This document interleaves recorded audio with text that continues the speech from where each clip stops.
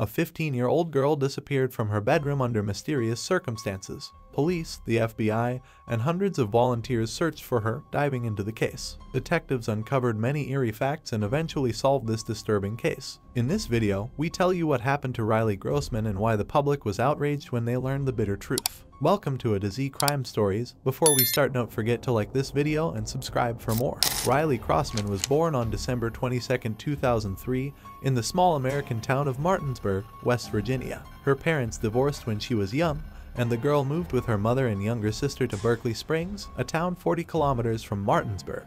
After a while, her mother began dating another man, and they had 2 more children. However, Riley maintained a close relationship with her father and regularly went to visit him. The girl attended Berkeley Springs High School and took dance and singing lessons. She also had a boyfriend named Hayden Lacey. According to her parents, there was a great relationship between them. Riley was happy, and she and her boyfriend even had a joint Instagram account where they posted pictures together. Her mom, Chantel Oakley, worked 2 jobs. On May 7, 2019, she took off early from her morning shift because she wasn't feeling well. When she arrived home, she texted Riley that she was going to sleep in before her evening shift and asked her to wake her up when the girl returned from school. Riley came home at about 3:30 p.m., woke up her mother, and went to her room. Chantel's roommate's mother was also in the house with her that day, effectively replacing her grandmother and looking after the younger children. Chantel returned from work at about 10 p.m. As she walked past her daughter's room, she saw that her door was closed but the light was on behind it. Her mother thought Riley was getting ready for bed and went to bed herself. Almost immediately, she was still not feeling well and wanted to get a good night's sleep before her morning shift the next day. At about 7:15 a.m.,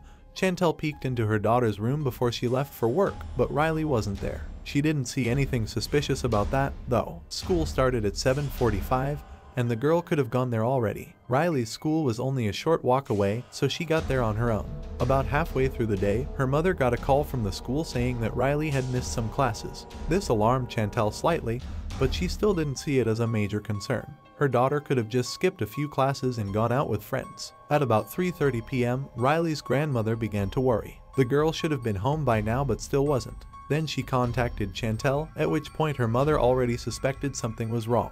Riley was always calling or texting her to take time off to go out with friends after school, but that day she didn't get a single message from her daughter. Her mother had sent her several messages, and they had all failed to reach their destination.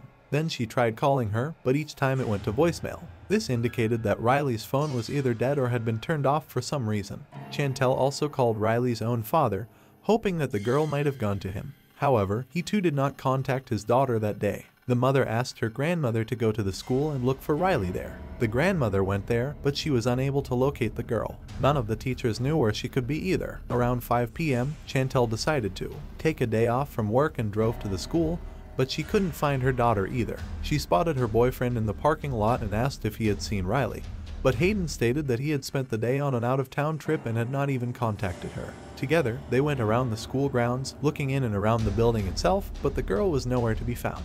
After a while, her mother decided to go home, hoping that Riley might have returned there. Alas, she was not there either. After waiting some more time, she decided to go to the police. By then, the girl's father had arrived in Berkeley Springs and went in search of his daughter. He drove around the small town asking people he met if they had seen Riley. With a population of just over 600, most of the residents knew each other. One of the local teenagers said he saw her walking down the street, but unfortunately, this information did nothing to help him find Riley, and investigators thought the boy was just mistaken. The police quickly began a search, interviewing everyone the girl knew. None of her friends had seen Riley that day, nor had she shown up at school. At the same time, several teachers noted that she was present in their classes. This misled the detectives at first, but it soon became clear these teachers had simply failed to notice the girl's absence and flagged her down. From conversations with Riley's acquaintances, the police began to reconstruct the chronology of events. They found out that on the evening of May 7th, the girl was on the phone with her boyfriend until 10:30 p.m., and she answered her friends' messages on social media until midnight.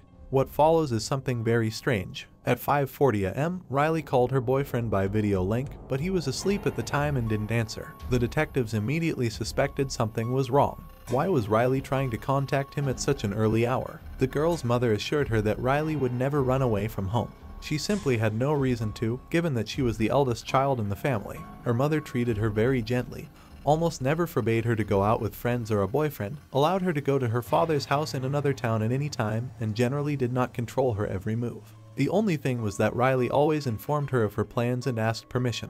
Considering that the girl was only 15 years old at the time of her disappearance, she had no driver's license, so leaving town on her own in a car was not possible. This indicated that the theory of an escape seemed unlikely. Instead, the detectives considered kidnapping as the most likely theory. The same evening, Riley's mother contacted law enforcement and they began a search for the girl. Police officers searched the school, surrounding area, and combed the town. Community volunteers who cared about Riley joined the search. Small town residents, thinking something like this could never happen to them, were shocked. Soon, the police decided to search Riley's bedroom. There, they found the first grisly piece of evidence, a pillow and sheets with small blood stains. They sent the items to a lab for DNA testing, which confirmed that the blood belonged to Riley. It became evident that something terrible had happened to the girl. After the discovery of the blood, it became clear that Riley had not gone somewhere on her own initiative. It was up to the police to figure out what had occurred. The fact that her mother had not noticed traces of blood earlier was explained by the bed being made, and she didn't think to lift the blanket.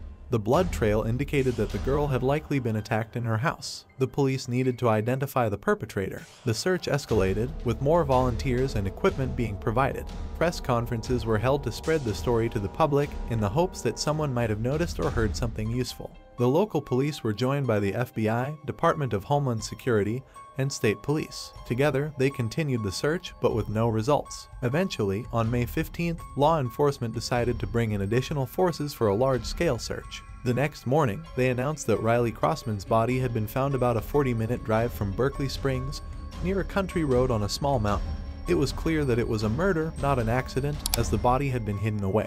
Medical examiners couldn't determine the cause of death due to extensive decomposition, despite it only being just over a week since Riley's disappearance. Several other strange things were noticed, such as the girl wearing only one shoe and different clothing than what she was supposed to be wearing. Traces of whitewash or plaster were also found on her clothes. The case was reclassified as a homicide, and the police had to find the perpetrator. During re-interviews of Riley's relatives and acquaintances, discrepancies arose in the testimony of Andy McCauley, Chantel's roommate. Andy initially claimed he didn't leave work on Riley's birthday, but a neighbor saw a different car parked in front of their house. Andy's driver's license had been revoked, making it suspicious. The neighbor shared this observation with the police, leading to further questioning. Detectives determined that the vehicle belonged to one of Andy's co-workers, who often picked him up for work. Andy changed his statement multiple times, initially denying involvement, then admitting to using the pickup truck to buy illegal substances. More strange discoveries awaited the detectives. Riley's mother was asked about any oddities in her roommate's behavior. She recalled something unusual, which she shared with the police. On May 8th, the day her daughter disappeared, Andy had indeed been acting suspiciously when he returned home that night.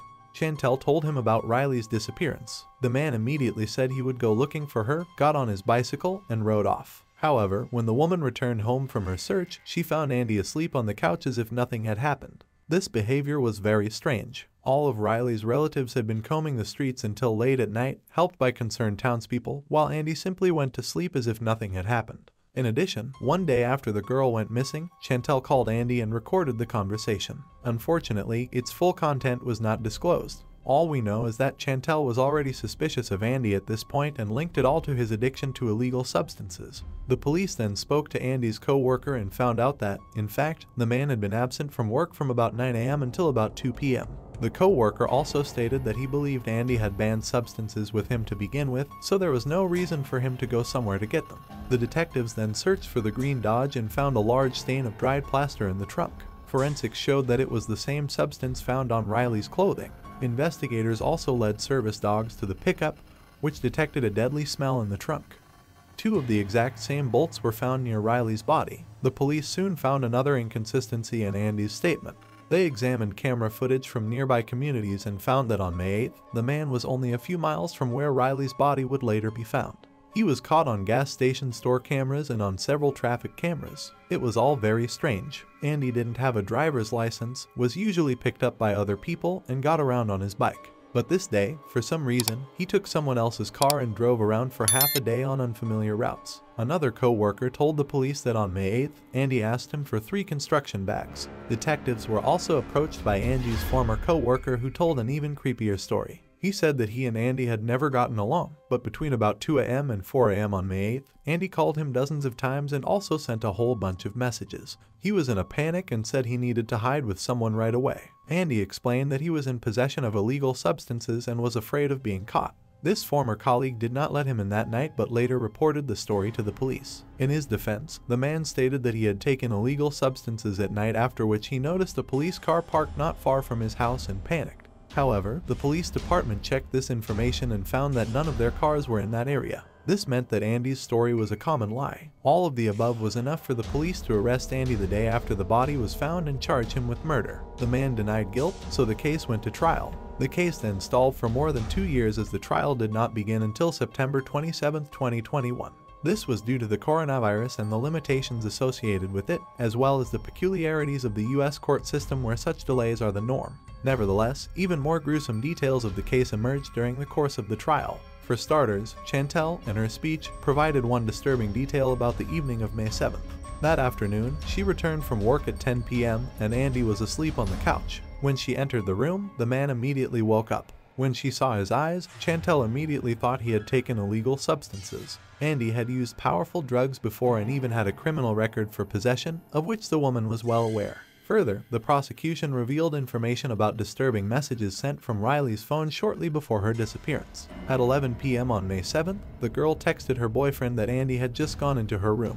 12 minutes later, she sent another text where she wrote that she was scared. She never contacted him again. Unfortunately, Hayden had already gone to bed at that time and did not see these messages. By morning, they had already been deleted. At trial, he also said that Andy had repeatedly entered Riley's room that night. The girl was video chatting with her boyfriend, and Hayden could hear him enter the room. Andy asked her to do the dishes and talked about some other mundane things, but Riley was unequivocally afraid of him. She asked the guy not to pass out while Andy was in her room.